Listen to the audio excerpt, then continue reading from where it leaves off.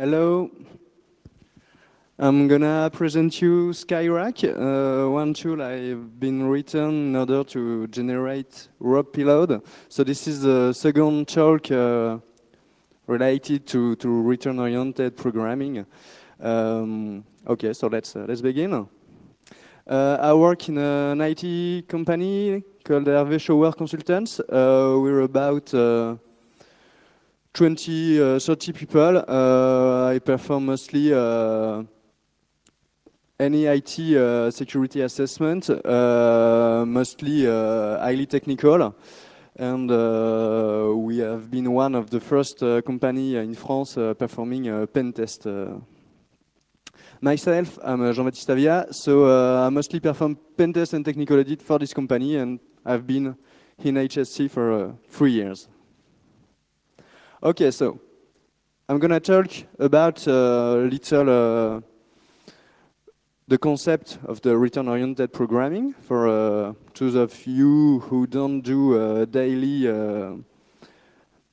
exploit writing. Then we are gonna see how we can construct a ROP payload in practice.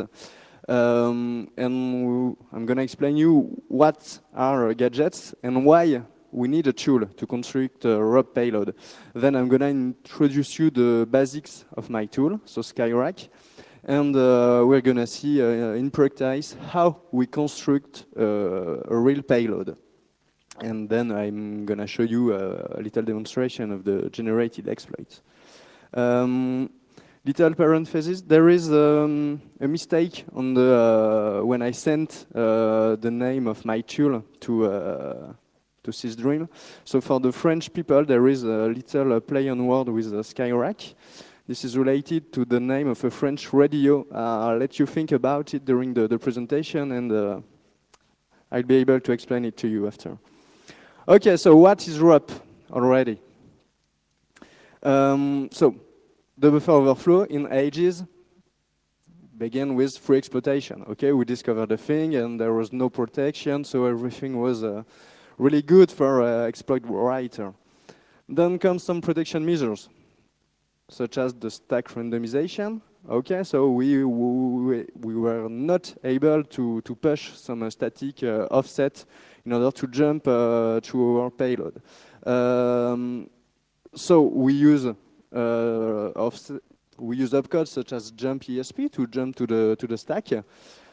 Another bypass has been to use to mark the memory as only writable or only executable, so this way attackers were not able to push shellcode on the stack and to jump to it and execute it.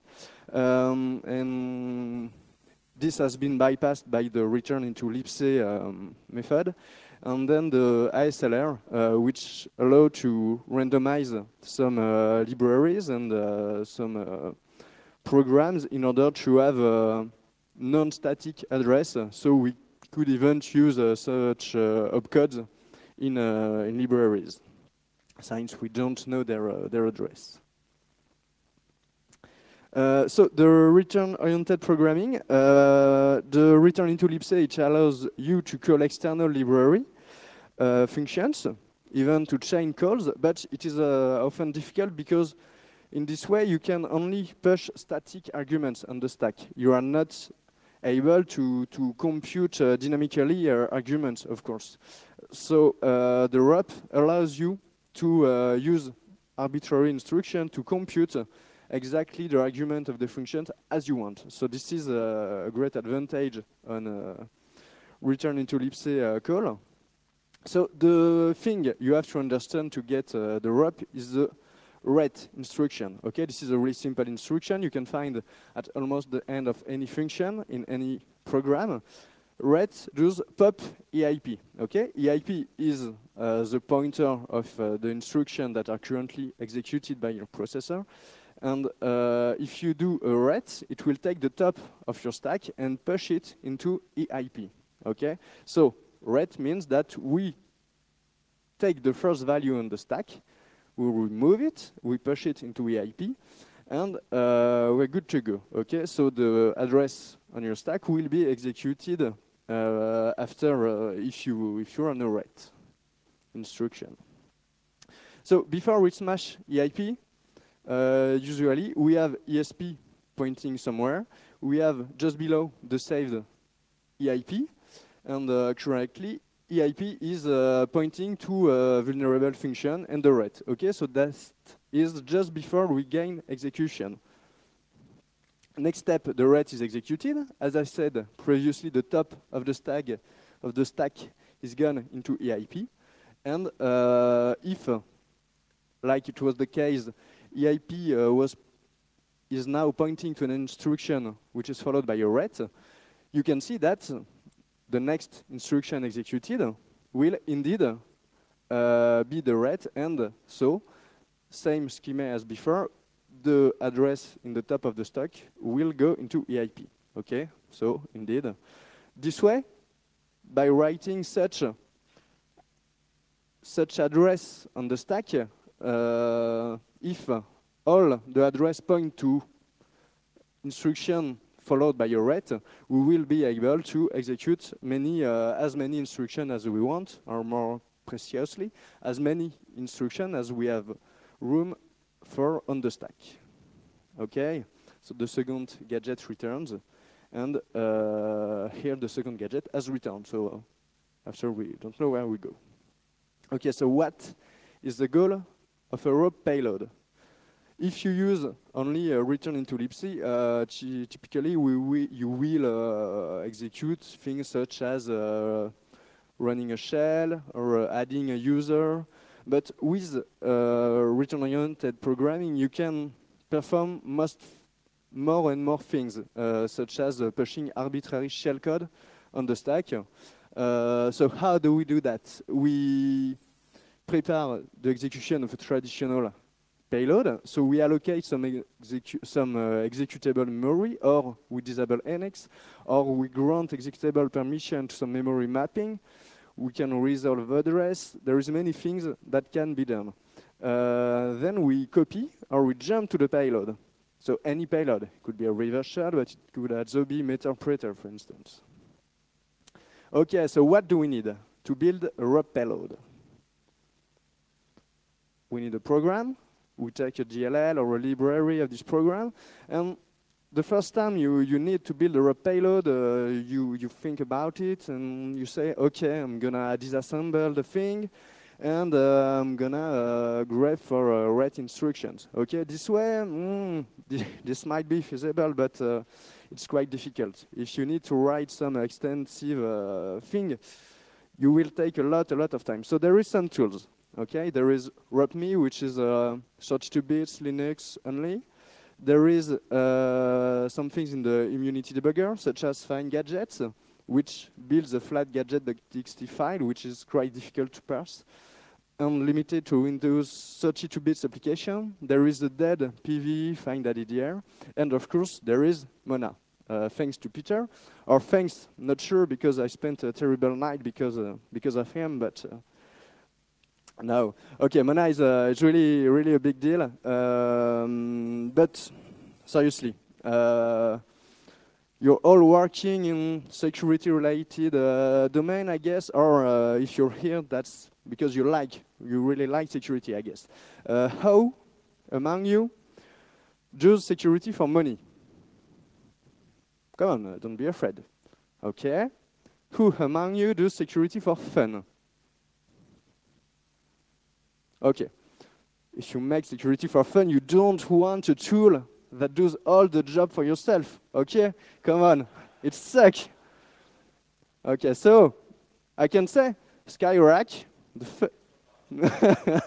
fun of Skyrack is really higher than the fun from Mona. Okay, because it is a lot more work to build a payload with Skyrack than with Mona. I'm sorry for that. But that's what it is. No, seriously, Mona is really a big deal.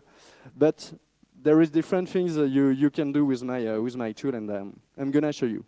So, do we really need a tool? See, if we take a library, we can, for instance, here the libcrypto, and we look for the ret instructions in this library. You can find about 6,000 ret instructions in it. Okay. 6,000 ret instruction. Does it mean 6,000 gadgets? Yeah, no, maybe, I don't know. Of course, no. Okay, if we disassemble a few instructions before a ret, okay, so here 64C, we can see this is a move R14 into RSP, the contrary, move RSP into R14. 64D, so just an instruction after. This is a different instruction, okay? This is move RSP into ESI. 2 octet before, we get again another instruction, okay? So since x86 has different opcode sizes, if you disassemble starting from one address, you may find some instruction, and if you go 1 byte, 2 bytes, 3 bytes later, you can find different instructions, okay? So here, one ret, 11 gadgets, okay? So we are limited in this graph to 5 instruction back. There is an arbitrary, you can go back as much instruction as you want disassemble, but here 11 gadgets are usable with one ret, okay? There is on your right the GL26, which which is not useful, so I didn't count it. Okay, so we need a tool to pass and to find some gadgets. In this library, there was, in average, 12.25 instructions per ret, with disassembly of 5 instruction depth, okay? Which means 5 instruction depth, that if I take a ret, I will stop in this tree after 5 instructions, okay? But you can go as far as you want. So it's getting hard to grep, and we do need a tool. So I've been writing Skyrack. This is based on MetaISM. MetaISM, I don't know how English guys say it, but it's written, so you should understand it. So it allows to disassemble many kind of binaries. Linux ELF files, Windows PE files, and macOS Maco FAT files. I handle 2 CPUs, x86 and x86 64-bit, and no PowerPC, of course. So it's quite easy to import new architectures in this tool as long as they are supported by MetaISM. There is only a few methods you need to override in order to get it to work with different architectures. For instance, the base address of a section, the list of the section, and stuff like that. So okay, so it also uses Intel syntax for the representation, for the graphical representation. Graphical, textual representation of instructions. So how do we build a gadget database? There is an instruction which is skybuild. So you give as an instruction the name of the library you want to build the gadgets for. So all this library will be parsed, and we store the result into a SQLite database, okay? Once this is generated, you have to think about your exploit, so how you will construct it, what you will do. For this, I can't help you. This is your job, and this is why Skyrack is fun, I recall. Then you can build your exploit by looking for instructions you need. So there is an elaborated search function in Skyrack. The simple form is to use, for instance, a row pattern, such as move EX. This will list all the gadgets which contains move EX, but in a smart way. I will tell you more about that later. Then you have found all the instructions you need. You can put them in a file. Okay, so you build your exploit.txt file. This is a human readable file which only contains at the beginning the address of your opcodes and then the list of the opcodes. And you can put many different things in it just to help the generating of exploit, but more about it later. And once you have your file built, you can generate your exploit. So there is SkirackGenerate, which will turn the human readable exploit.txt into a raw binary file. Once it's done, you can get a beer. You should be happy. Okay, so some use cases of ROP payload building. Okay, here we have run rate. How many gadgets do we have? Come on, count. I'll wait. 6? Okay, 6, that's the only answer? Come on. 1, 2, 3, 4, 5, 6, 7, 8, 9, 12, no? Okay, 6, 12. Only 2, of course. You have a jump here. So you won't be able to execute the instruction before you will jump to somewhere, to the unknown, okay? Not interesting. There is only 2 instructions you can use. Okay, so if a tool gives you all this kind of gadget, this cannot be used. So in Skyrack, you can keep only the executable branches. Okay, there is an option, which is preserve EIP, which will cut off the branches which are not executable in the gadget graph. Okay? So imagine you're searching for another gadget, and you need to add 8 to array X. Okay? Maybe to point it to the next address. So you have found the instruction of your dreams in a gadget, which does exactly that, add 8 to array X. But the gadget does not fit. Why? Because the add array X is followed by an instruction which makes array X to 0. Okay? So it's not usable. So you can tell Skyrack to skip the non-executable gadgets. So if you use the option preserve target, you will be able to skip all of those registers that modify the register you're looking for. Okay, so here we are looking for an instruction which appears on EAX, and if we use preserve target, all the branches that modify EAX will be cut and won't be shown to you. And you can skip also gadgets that only modify a specific register if you really need it for your previous gadgets or for some reason, I don't know. And you can just use preserve and an arbitrary register. Okay, so if you need to preserve the ESI register, you may find it difficult to find such instructions, such as move ESI into EX or rechange EX and ESI, depending on the binary file you are passing. So you need the following: push ESC, pop reg. Okay. This is sequence of instruction which is quite difficult to search for if you're in a flat gadget file. So you can combine the instruction you need to search by pushing multiple times the -A option. Okay, so here -A pop ESI, -A push will return all the gadgets which contain the push pop ESI instruction and the push instruction.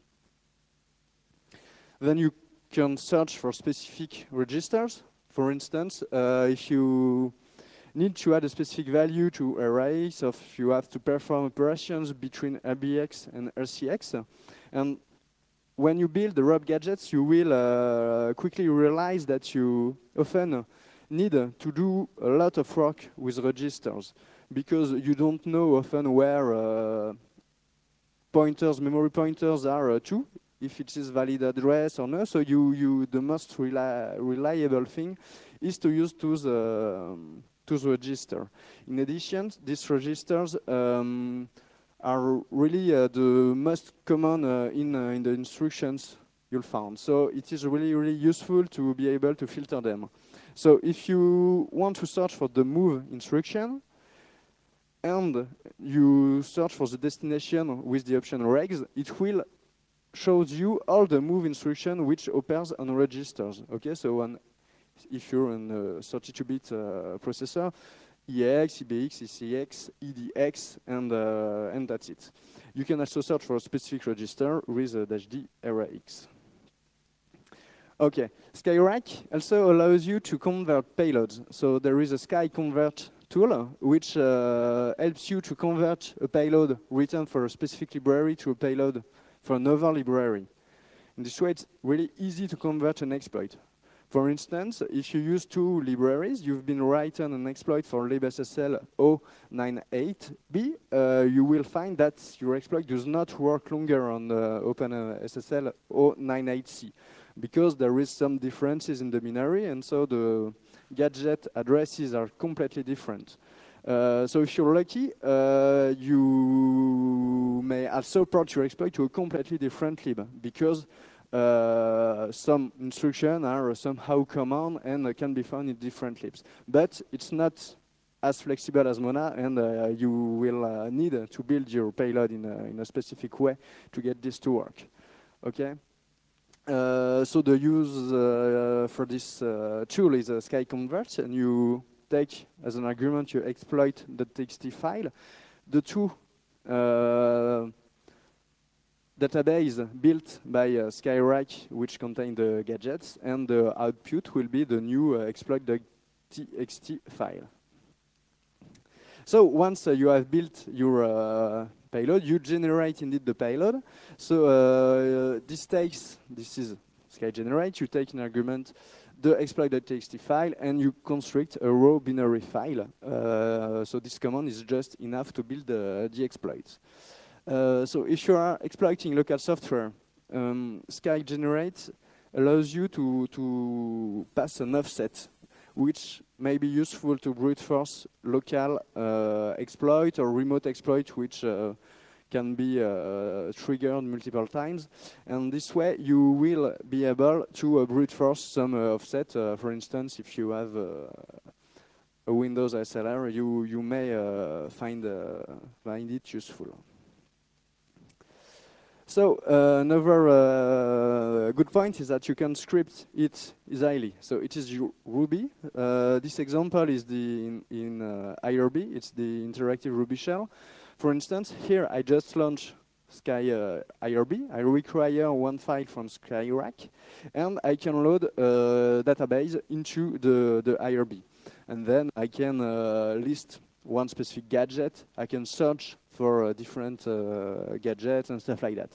Everything is easily callable from the Ruby interpreter or from any of your scripts.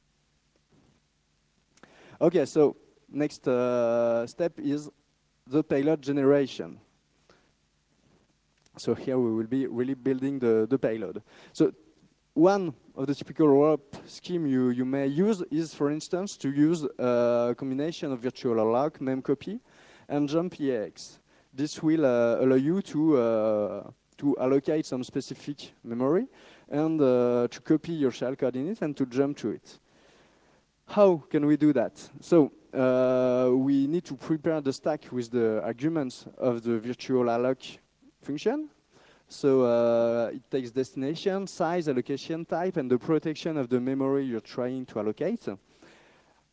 Next step is to craft the memcopy arguments, because memcopy needs the destination buffer and the source buffer.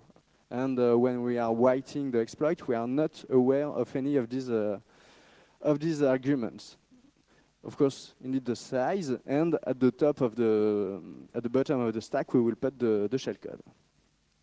So the difficulty here is the arguments from memcopy. So the following arguments are unknown when you write the payload. You don't know the destination buffer, and you don't know the source buffer. Hence, we need to find the memory where the memory has been allocated by virtual alloc. So this is virtual alloc return value. This is the same thing for malloc. We need to find the shellcode address, which we know is at the bottom of the stack.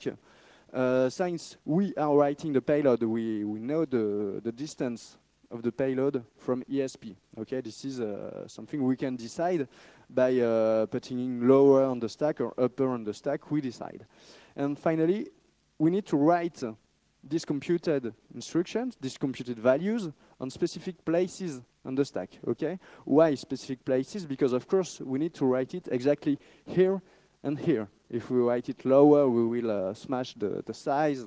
Upper, we will smash the return value of memcopy. So we need to be really precise in this case. So one assumption for this demo is that the stack grows up, that we don't care about ASLR or that we are performing root force, and that we control EIP, okay? We don't care about stack protection, SCHOP. We imagine that you already gain EIP, okay? And the payload can contain null bytes, which is a requirement in 64-bit ROP exploitation because memory addresses are full of null bytes.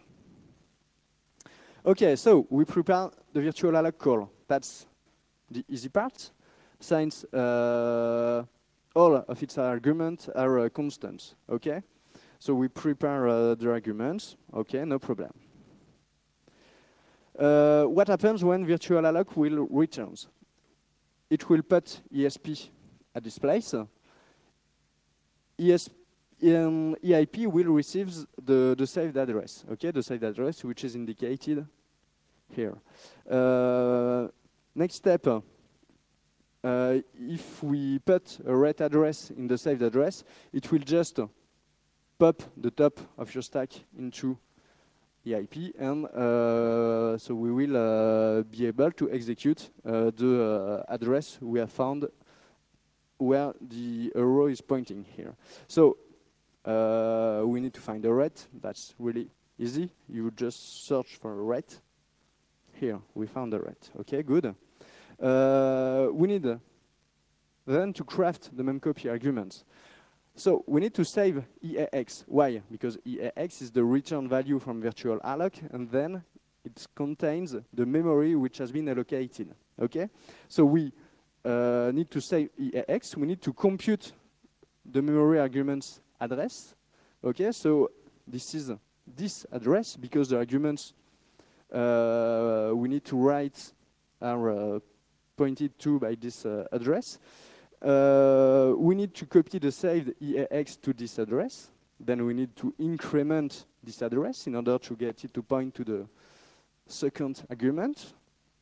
Then we need to compute the shellcode address, which is the address of this part. And we need to write the source address, the address of the shellcode into arg+4, okay? Then we will be able to call memcopy. And if we use a specific instruction here, we will be able to jump to shellcode. Okay, so how do we craft the memcopy arguments? To save EAX, it's easy. You can just use the hsearch instruction with which operates on which can operate on EAX. So with this simple search command, you will find this instruction. Okay, so we put in our ROP chain this instruction, this address, I mean. Then we need to compute the memcopy arguments. What is the address of the shellcode? This is an incremented value of ESP. Okay, this is ESP minus all the ROP exploits we are building. Okay, if you recall, we are building this ROP chain, and the shellcode is here. So we need ESP plus many bytes in order to get here. So we can search for interesting add variables, and we will mostly find add on which occurs on EAX. Okay, so that's good. We will use this this value, but for this we need to push ESP into EAX. Okay, so we need to copy ESP into EAX. We won't find no move ESP into EAX, so we will have to use the stack. Okay, so if we search for instruction combining push and pop, we will find this one, so which performs push ESP, pop ESI. What does it do? It just transfers the content of ESP into ESI. Then, if we look for move specific move instruction, we will find an instruction which moves ESI into EAX. So in this way, we have right now ESP into EAX. Of course, if we can't write directly this gadget instruction, we need to put some junk, some padding between the instructions, since there is some parasite pop which will decrease the stack. In fact, increase the ESP value. Okay, so once we have done that, we can write all of it in our shellcode. And if you recall, at this line, we have a backup of EAX into the last line of the ROP payload. I mean, we have a backup of EAX into EDX. Okay, and we have in EAX the value of ESP incremented of 40 bytes. Okay, so right now we need to write to the address pointed to by EAX. So we search for simple instruction which use the pointer into EAX. So we found just the one we need. Since EDX holds our EAX backup, this is enough to craft the memcopy first argument. Okay, so let's add this line to our ROP shellcode, to ROP payload. And then we need to add for to EAX to point it to the next memcopy argument. But we don't have no add EDX4 instruction. But if we look for instructions that operate on EAX, we will find an instruction which does to inc EAX. Okay, so if we combine this gadget twice, we will indeed add 4 to EAX. Okay, so we are almost done. We have incremented save DSP to get it to point to shellcode based DDR. And then we pop enough bytes from the stack to get to the memcopy address. The memcopy return value should be our copied shellcode address. And luckily, just like it's designed for ROP building, memcopy returns the address of the written area. Okay, so you just need to jump to EAX after you've been executing memcopy, and you will jump to your shellcode.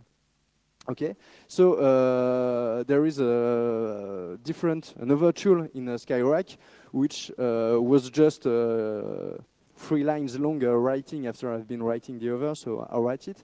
And it allows you to search for a specific instruction. In fact, it takes the instruction you give it, it just compiles it, and it looks into the binaries for this instruction. It's useful, for instance, if you search syscalls, because I'm not aware of any syscall search instruction in MITISM, or you already need to compute the opcode of syscalls. Anyway, it's just a bit faster. That's it. And so we find the offset of a jump EX in our library, and then we can add it to our payload. So the full exploit can be written in a file. In order for the file to be handled by SkirackGenerate, I just add a few syntax things. If you have I don't know the English word for this character. If you have a point d'exclamation, I'm sorry, you can put Ruby code just after it, and it will be executed. Okay. For instance, if it returns a string, the string will be included in the shellcode, and then you can put all of your instruction, and so give this file to SkirackGenerate. And there is also a command, of course, in order to have clear exploit files. So this will allow to write comprehensible and portable exploit files, which are often more clear than some ROP exploits you can find on the internet, which are quite difficult to understand. So you can generate the payload, SkirackGenerate your exploit, you pipe the output in some binary file, and you can run it. So I'm gonna show you a little demonstration for this.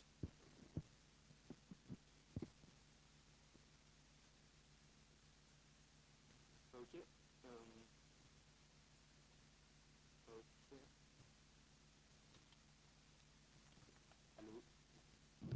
Okay, just keep this way.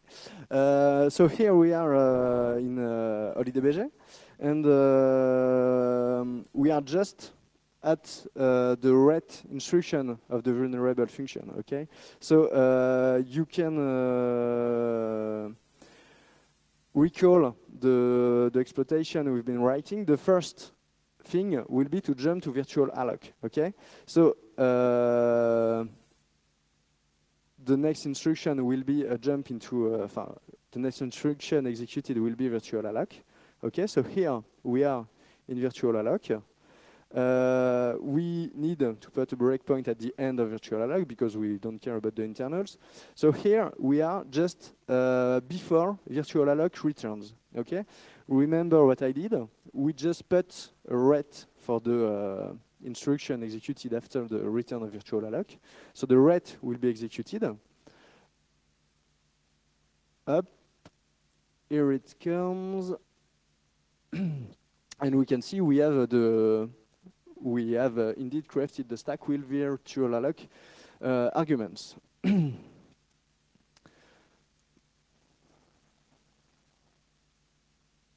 Okay, so the return. Here we can see we have exchange EX, EDX, which is our backup for EX.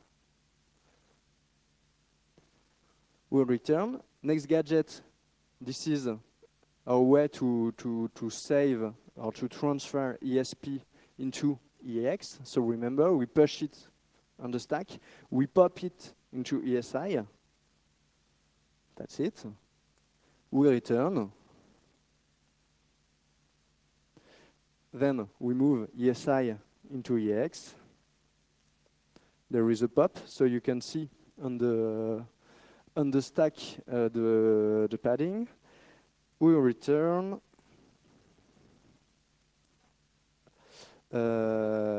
Okay, on next instruction, we add 40 to EX. We return. We can thread. We move EDX into the word pointed to by EX.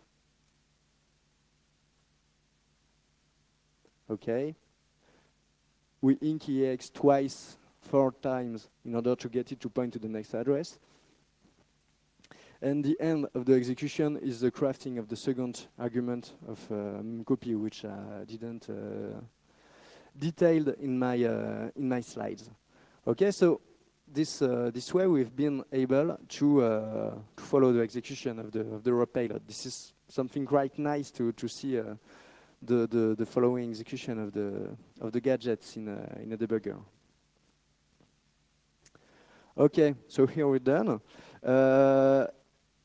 I'm gonna show you another video which will only run the exploit in real time, not in a debugger. Okay, so on the left we have a Linux machine with Metasploit. On the right we have a Windows machine, and all I've been doing is that I run the exploit, and so here we have been able to indeed use a Meterpreter into Metasploit. Okay, so we indeed gain execution with it.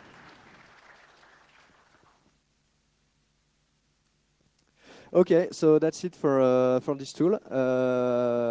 If you have any question, I'm available. And this tool will be made available. I hope it would be today, but it should be tomorrow, since the guys handling the website at work seems to have a lot of work today. So maybe beginning of the next week, but it is pushed, and it does not depend on me. Will be available very soon. Okay.